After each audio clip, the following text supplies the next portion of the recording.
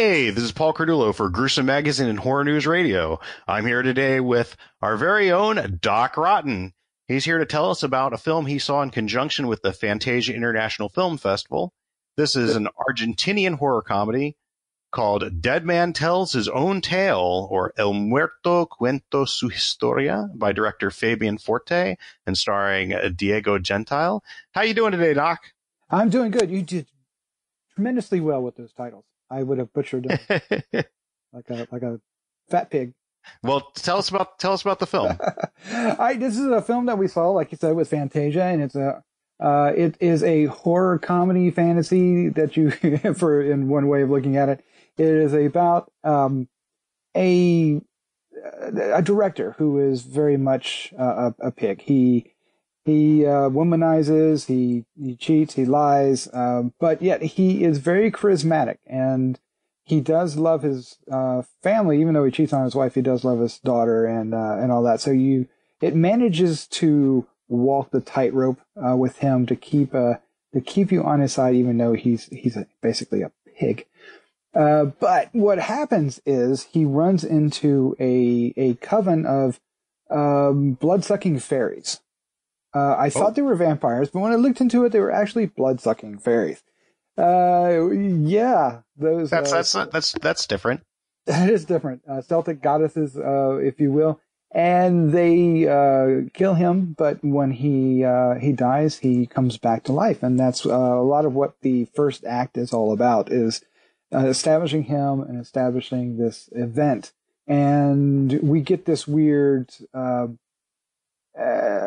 Kind of flashback, not a flashback, lead up that is interesting but a little off-putting.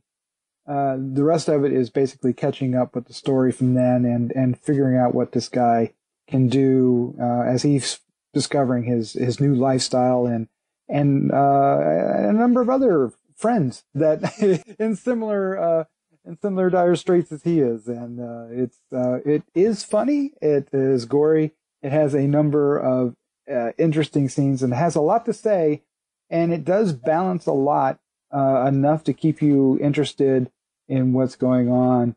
And then it ends with a twist that for many may just not work as well as they intended. Well, you mentioned that part of it was off-putting and that ending was a little may not work. Does that outweigh, how does it fall, as it were, if you were to put it on the scales of how does it work overall for you?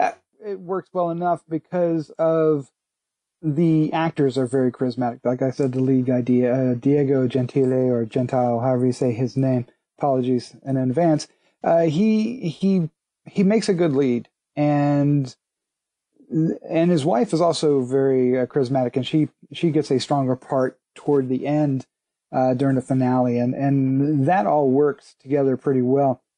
The best parts are when he's with his other friends and they're trying to learn about the status that they're in, and that's when the humor really kicks into high gear. I think some of the humor around the edges of that gets a lost in translation kind of hit and miss.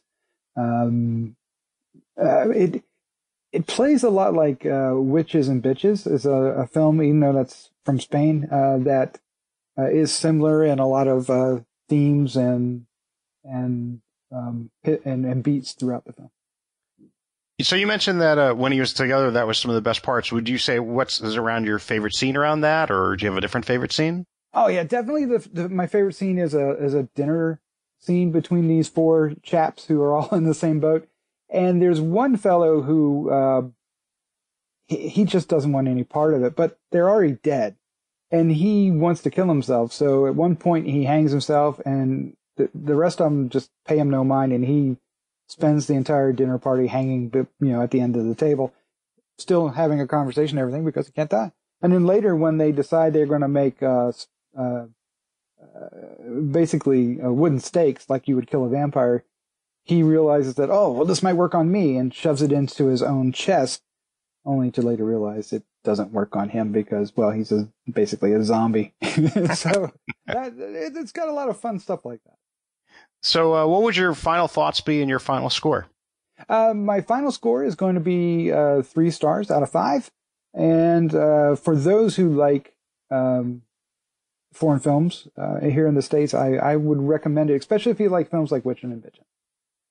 Thank you again, Doc. You want to say goodnight? Good night. Good night. Be sure to visit GruesomeMagazine.com to listen to the other Gruesome podcasts, Hard News Radio, and Decades of Horror. Also check out the Gruesome Magazine Quarterly, available in digital and print on demand format.